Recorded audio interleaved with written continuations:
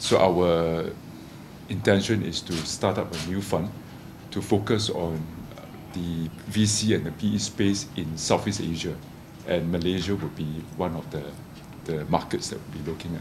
Now, why are we doing that?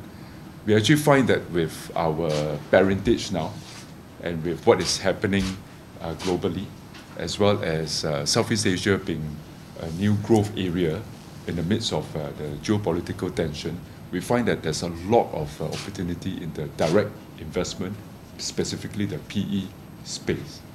So for example, as you all might know, there have been quite a number of investments that have come in from China into certain parts of the sectors that we see in Malaysia.